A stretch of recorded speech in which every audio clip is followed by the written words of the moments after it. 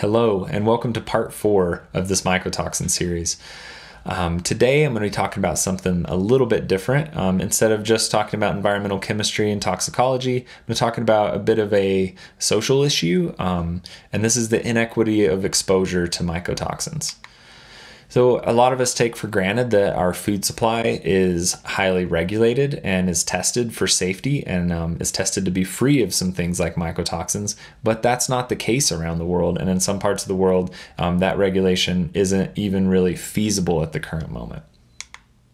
So mycotoxins such as aflatoxin, to summarize some previous episodes, they are chronic toxins and they may cause things like liver cancer as one example. If we look at the liver cancer rates, so the hepatocellular carcinoma rates around the world, you can see there's definitely some hotspots, and these hotspots are usually in the tropics, and they're usually in the countries where there is less access to medical care, or countries where the food supply is a little bit unstable.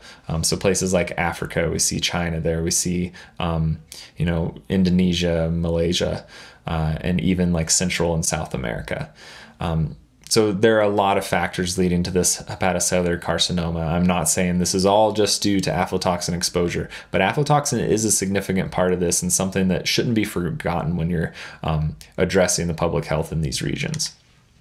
So aflatoxin, as mentioned in, I think even episode 1, Aspergillus flavus is the mold there that produces it. And in certain environments, that Aspergillus really thrives. So this is environments where it's warm, where there's lots of water, environments where there's little access to technology. So maybe farming equipment is not like the best that it could be, or drying equipment or food storage. These are places where that mold can really thrive, and places where people would be at more risk of exposure. So again, you look at that map with the rates of hepatocellular carcinoma, and you can definitely see the tropics are affected. Now, just to clarify, again, this is not all because of aflatoxin. The next map shows the hepatitis B infection rates across the world, and you can see definitely Africa and then China. What you don't see so much, though, is like in South America and Central America, we still had high cancer rates, but the hepatitis rates aren't any different from, they're maybe a little higher, but not super different from places like Europe or the United States. And a lot of this is generated. We know aflatoxin is carcinogenic. We know it can cause liver cancer, but in humans, we think that's pretty mild. It takes pretty high exposure because we are all exposed to aflatoxin a lot, and we are not all struggling with hepatocellular carcinomas. But if you throw hepatitis into the mix here, multiple studies have shown that risk of hepatocellular carcinoma, it increases by 2 to 5 times when these two are together versus when you're just exposed to one or just exposed to other. So like if you look at the same population with same aflatoxin exposure with or without hepatitis, those with hepatitis have much higher levels of cancer, and vice versa. You look at populations that are exposed to aflatoxin versus not exposed, but both have hepatitis. When you throw aflatoxin in there, that risk goes up 2 to 5 times. So it's very significant that these two kind of are a terrible duo, and they work together to really increase liver cancer. And there's some complications with dealing with aflatoxin in certain part of the world. A lot of this is related with the food supply and the limited food supply, and also the access to technology and the money available to spend on agricultural techniques.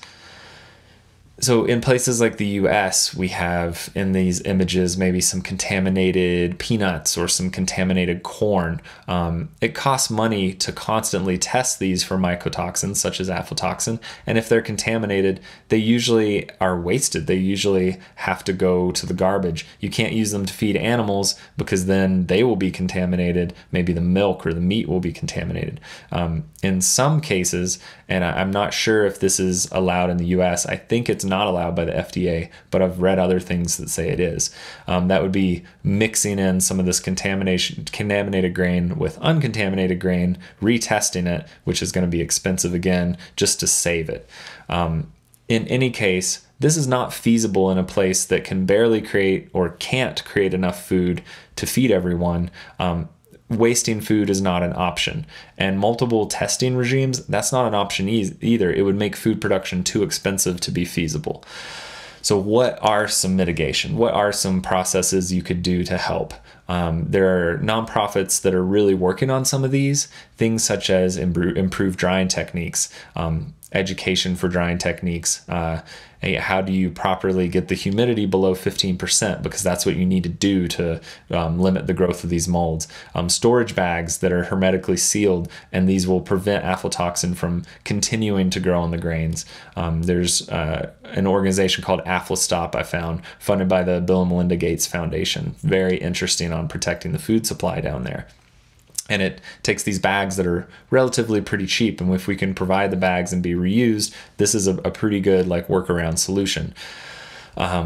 Increasing the diversity of the food supply in places like Africa, where they're relying heavily on corn and other grains for most of their calories, where there's a lot of aflatoxins. Maybe we can mix in some other types of agriculture that provide cheap calorie sources that aren't contaminated with aflatoxins.